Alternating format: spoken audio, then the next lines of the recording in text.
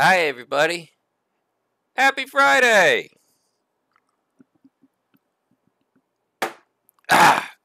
So, I got the place to myself. And that means, more importantly, I've got all the bandwidth to myself.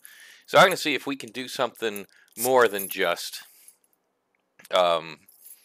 Worlds Collide, which I haven't been playing nearly as much recently. I've been playing through Mass Effect, the re-release of Mass Effect, finished that, so that's on the table. EU4 as always. I got a campaign as Russia, so that's on the table. It all depends on what my bandwidth will let me do, and obviously who shows up.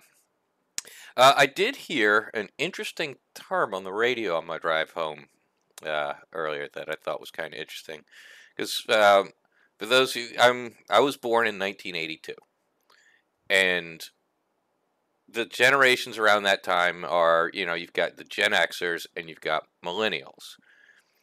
Well, I and most people around my age don't really fit in very well into either of those. And that's something that I've been aware of since generational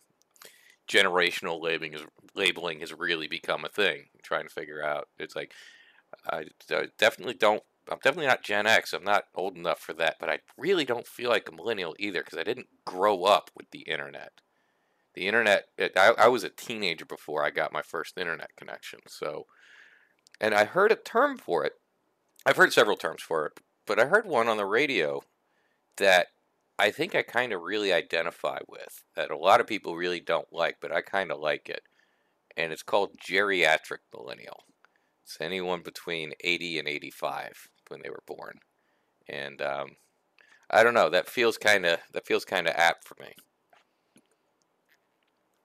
Because I mean, I guess technically, yeah, I'm a millennial, but it's just not something I've ever really strongly identified with. It's always.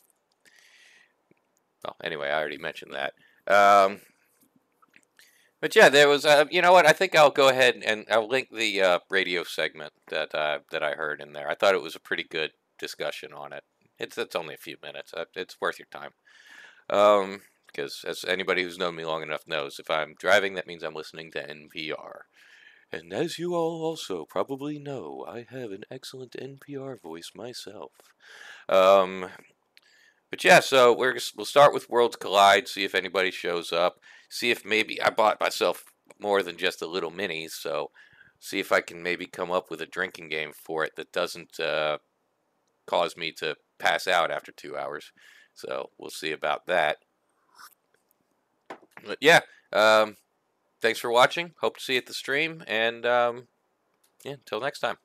For the thumbnail, cheers!